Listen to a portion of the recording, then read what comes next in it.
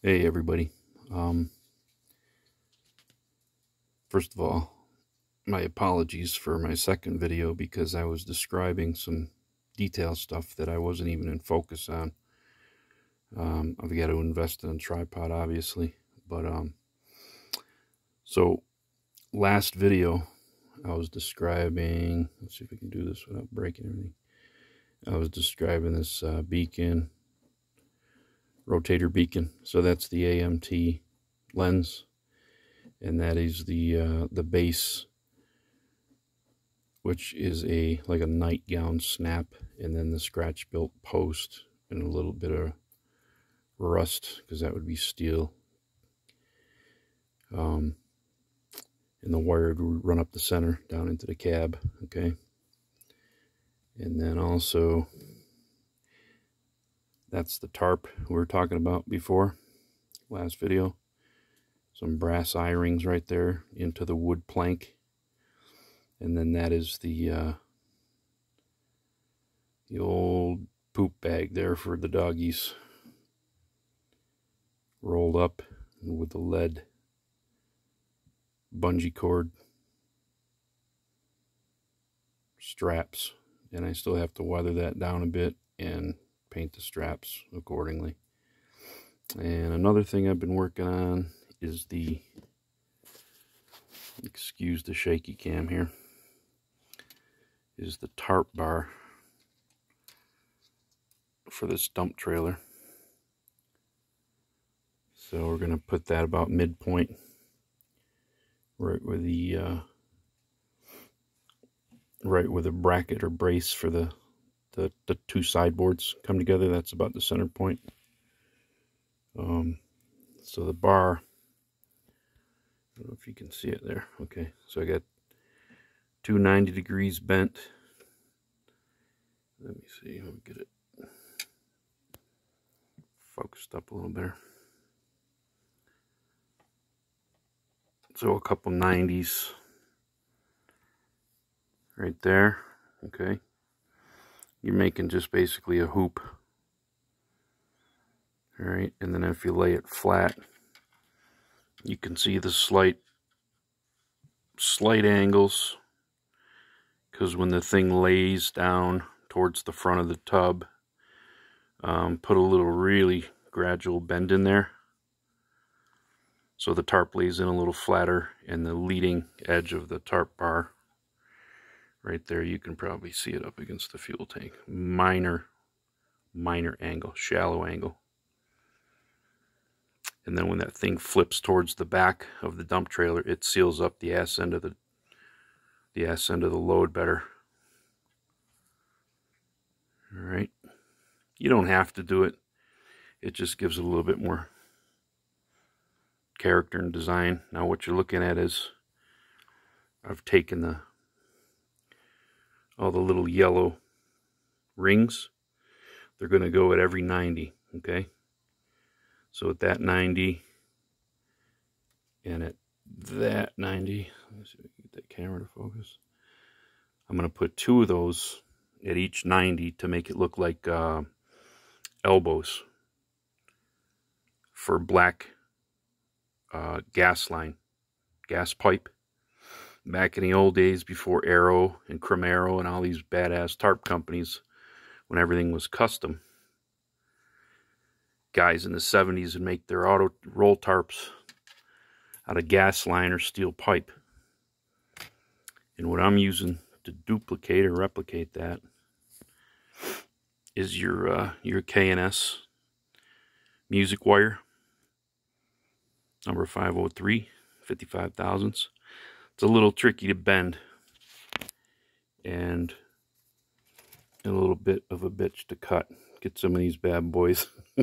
You're going to have to honk on it to get that shit cut. But it holds the shape nicely, you know. And scale-wise, it looks pretty. It's not too fat looking, you know. So for the rings, for the angles, here, I'll try to demonstrate it without wrecking everything here. So that's going to be like a rubber bumper. So you leave that up there to kind of contain the edge of your tarp. And then these two, say if you have Let me zoom in. Excuse the bench, it's a disaster area. I'm trying to get this thing done. So do this, get rid of this one. Use frickin' 10 hands here. So you just split those up like that right there, okay?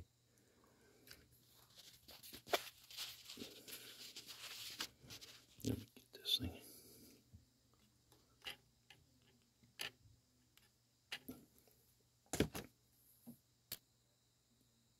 All right, now we're cooking. Now these rings are your cotton bud tubing.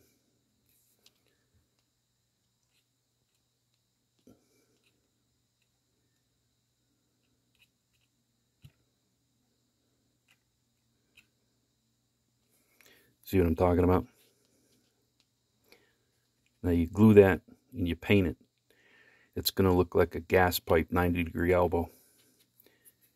And then your straight gas line would be here for you roll your tarp around it, and your arms would be long lengths of gas line. Now you can put some more of these rings on for 4-foot lengths, 6-foot lengths, 8-foot lengths, whatever you want to do. But that will make it look like an elbow for old school tarp bar right there. There we go, something like that. And you paint it all up black, and you can't tell that it's not a piece of gas pipe. All right, so hopefully that's useful to someone. K&S music wire, 55 thousandths, works pretty good. You can go skinnier if you want, but I mean on a dump trailer, you're probably going to need something a little sturdy.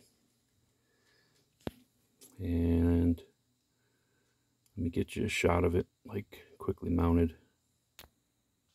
All right, so it's going to be mounted in the center vertical post right here. This is just for demonstration purposes. So we go forward. There's your minor bend.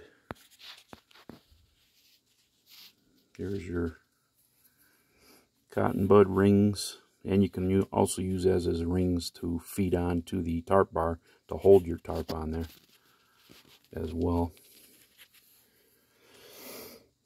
There's kind of the gas line elbow that I'm talking about right there. Get that focus. Yeah, so you paint that up black, and it's going to look like a piece of gas pipe. All right, but that's how your tarp bar will sit on there. And that stuff works pretty good. So yeah, try it out.